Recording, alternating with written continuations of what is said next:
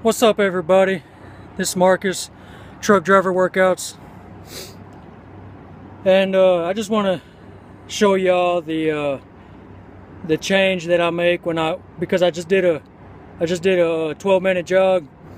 You know, I like doing those for my warm-ups, and then whenever I switch over to like a plyometric or my 3-minute drills, you know, I use different equipment, so I just want to go through real quickly, short video of what I do when I switch, you know.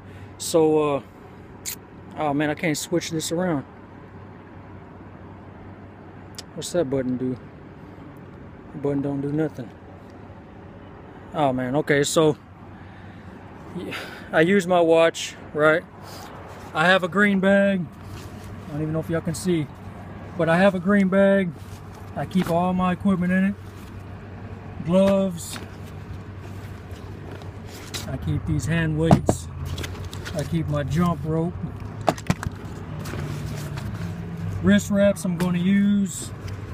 I have an ankle brace, and I got some Tommy copper for my knees and my elbow.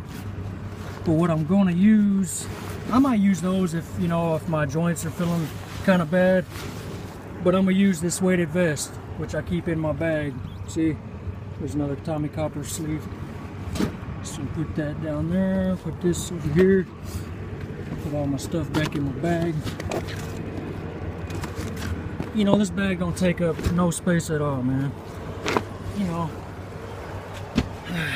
know these, I got running shoes on, so I just take those off. And then I reach around, grab my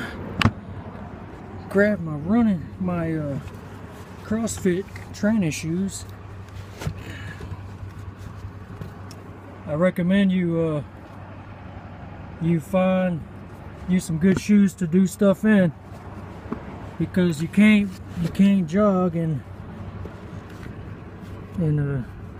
shoes that ain't made for jogging, and you can't do cross training for shoes that are made for running, or else you're gonna feel some pain later. So you know, I like using these things right here, man. When it's cold, you just put it over your face so you can breathe, and it don't hurt your lungs with the cold air, and it keeps your neck warm. Well, that's all I got for you right now, man. So I'll catch you later. Peace.